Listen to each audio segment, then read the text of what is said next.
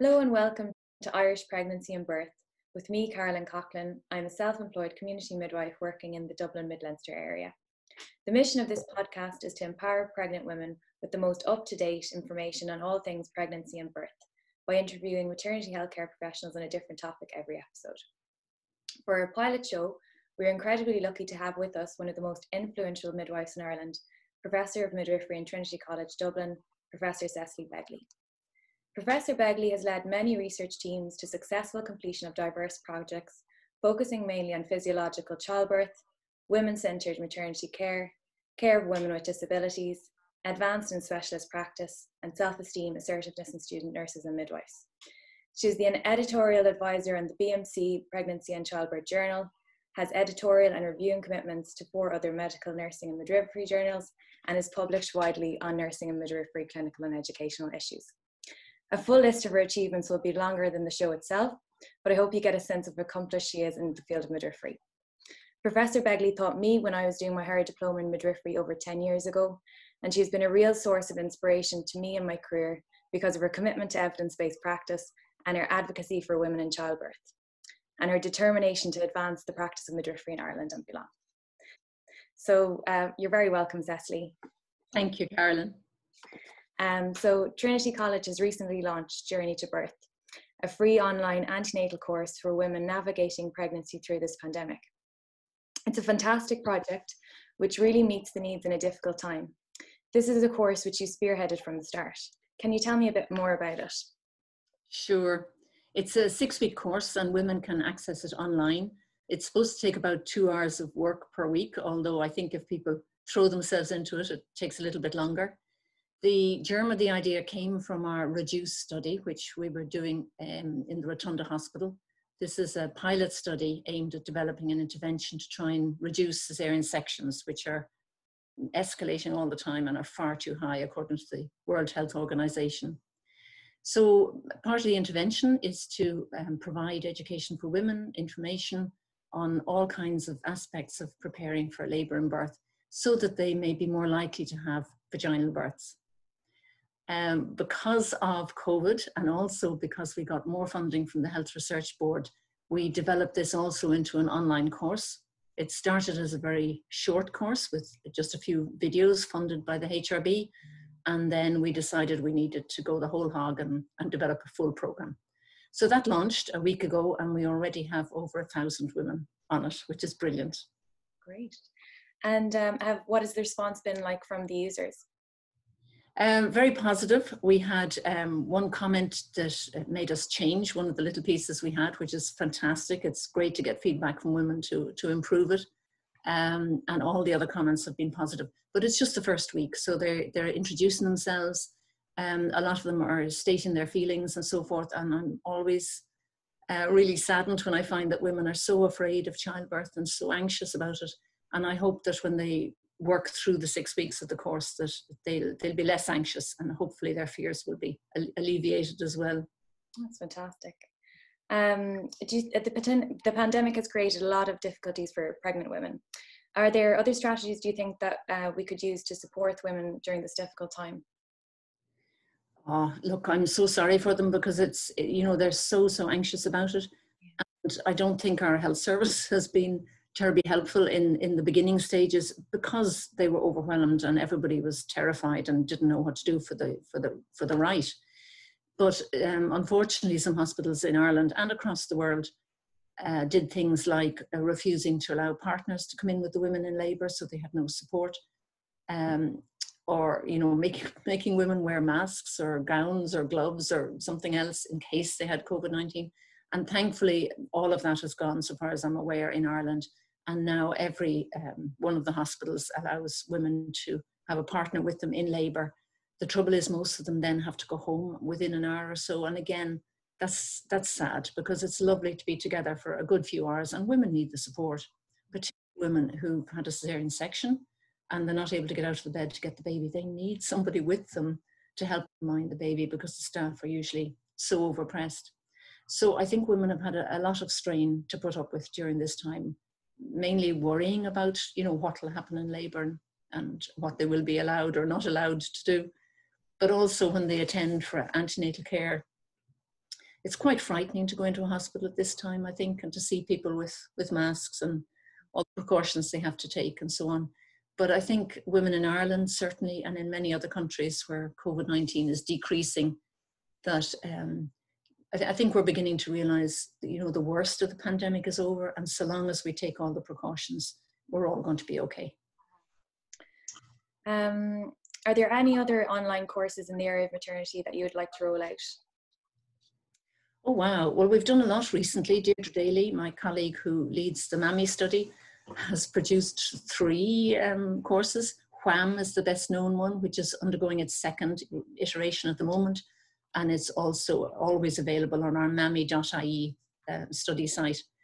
And that's women's health after motherhood. And that includes videos and talks and discussions and articles about women's physical and emotional health after they've had a baby.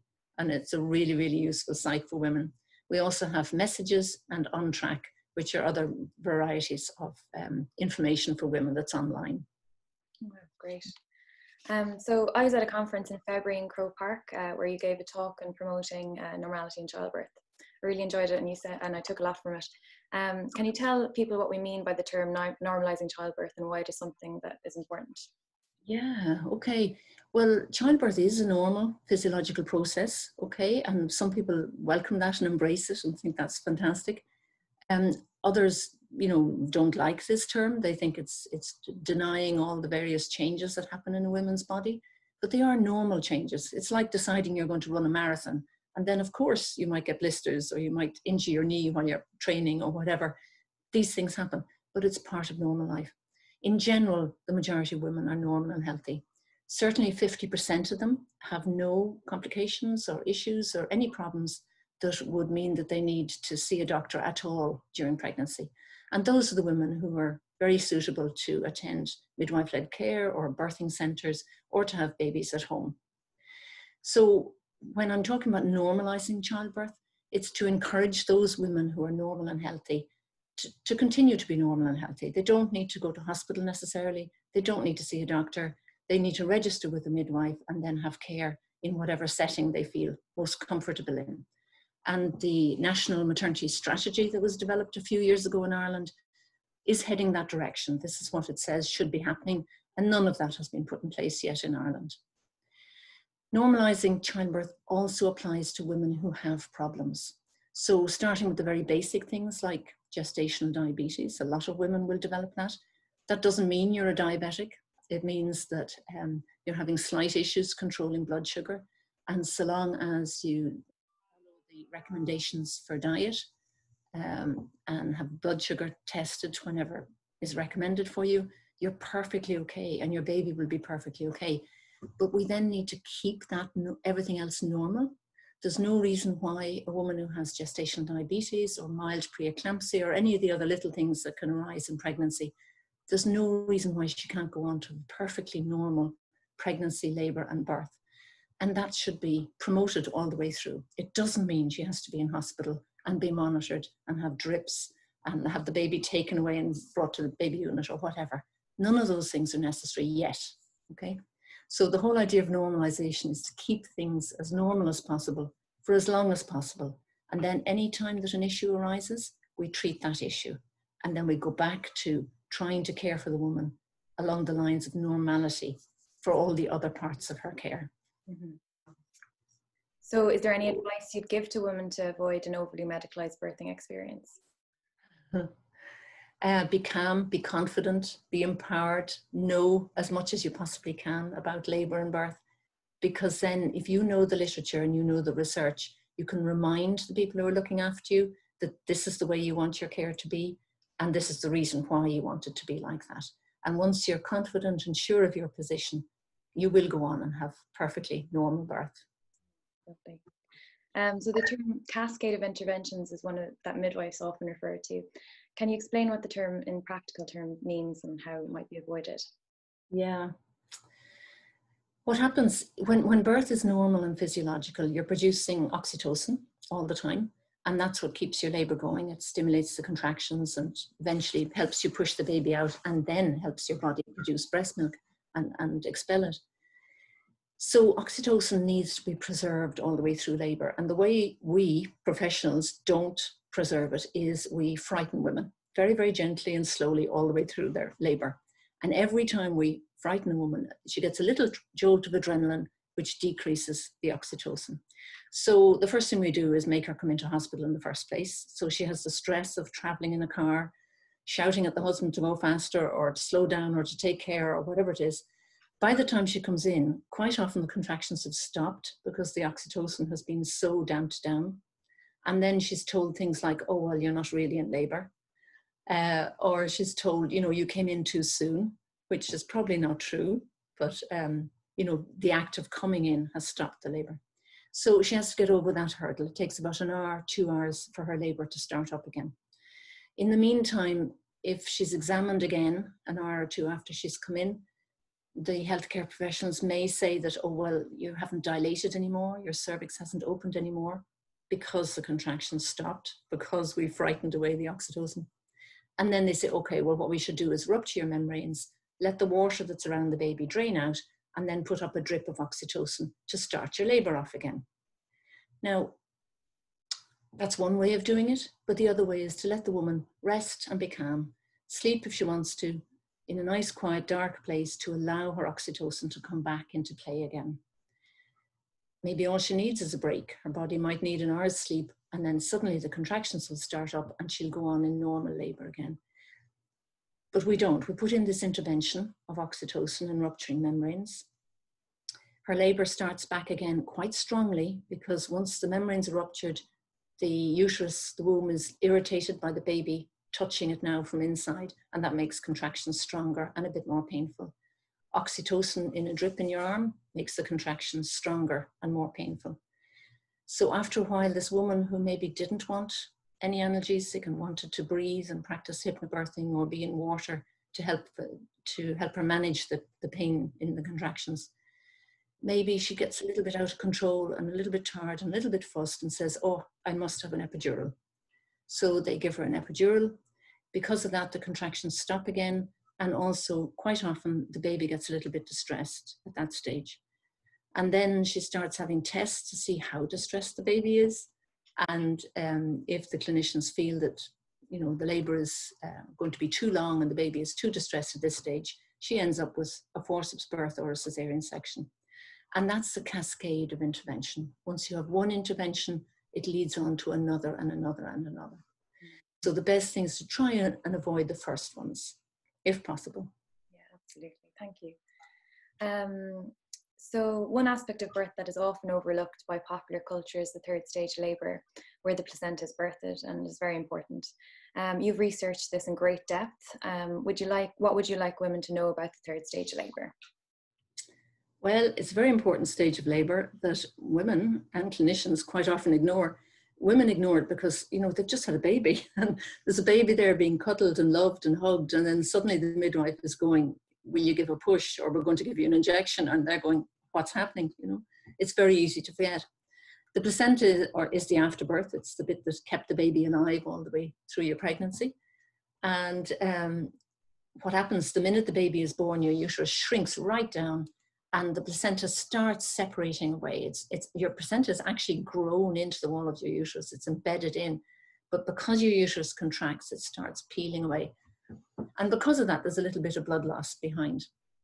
So once the placenta is separated away, which takes about 5 minutes, you'll actually feel it drop down into the bottom part of your uterus, and you might feel a little bit of pressure or like you want to go to the toilet, and you can just give a push and the placenta falls out. So that's when it happens normally. That's your body does all this.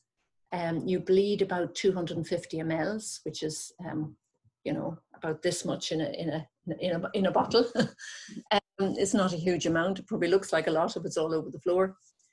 There are two ways you can birth your placenta. One is the normal way that I've just talked about, and the other is to have an injection called syntocinon. It's the same synthetic oxytocin that made you have contractions if it was put in a drip.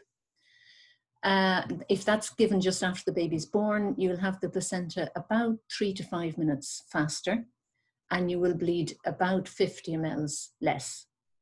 So you know, the way it'll be said to you is, you know, we would like to give you this injection now to speed up the afterbirth and so that you won't hemorrhage. And a lot of women say, oh, grand, right, I'll have that. It isn't really essential, and certainly for the 50% of women that are having midwifery-led care or birthing in birth centres and have had normal, ordinary births, it's not essential at all. And the other thing is that that injection is always there. If you birth your placenta yourself and you start to bleed a little bit more than the midwives are happy with, they'll just give you that injection and your bleeding will stop. So it's not that you're being, you know, without the injection, excuse me, it's not that without the injection you would bleed to death or have a big hemorrhage or anything. It's there if you need it, and you'll be given it if you need it. So in general, physiological way is best for the 50% of women who are normal and healthy. And what's also good about it is the baby's cord is left to pulsate, which sometimes goes on for 10 minutes, quarter of an hour. And what that does is it gives the babies extra 70 mLs of blood, which was in the placenta and belongs to the baby. That's pumped into the baby before you clamp and cut the cord.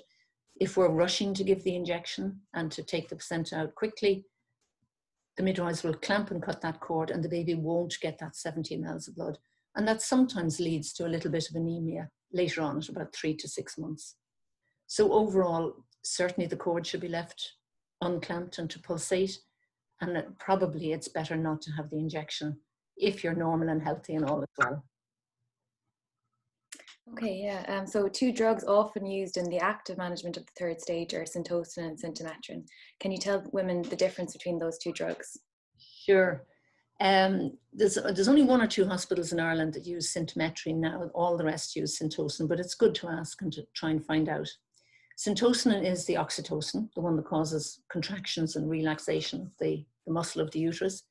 Sintometrin also contains ergometrin as well as Syntocinon. And ergometrin is a really old drug. It's the first one that was ever discovered back in 1945 that would contract the uterus. And it was fantastic because it saved lives back then, you know, by controlling hemorrhage. But it's a very, very severe drug. It causes severe abdominal pain, and you may actually need an injection to control the pain if you have it on its own. And it can raise your blood pressure, and it can make you feel quite nauseated, and it can make you vomit. So there's quite a lot of side effects. Some of those are decreased when it's mixed with Syntocinon, and that's why that's the usual way to give it now. It would be very seldom that we would give ergometrin now, except in an emergency if someone was bleeding a lot. So some hospitals prefer Sintometrin. They like the combination of the 2 drugs. It may be a little bit more uncomfortable for you and you may feel nauseated and vomit. It also possibly will make it a little bit harder for you to breastfeed in the first week. But those effects wear off as you continue on breastfeeding if you're able to persevere and work through it.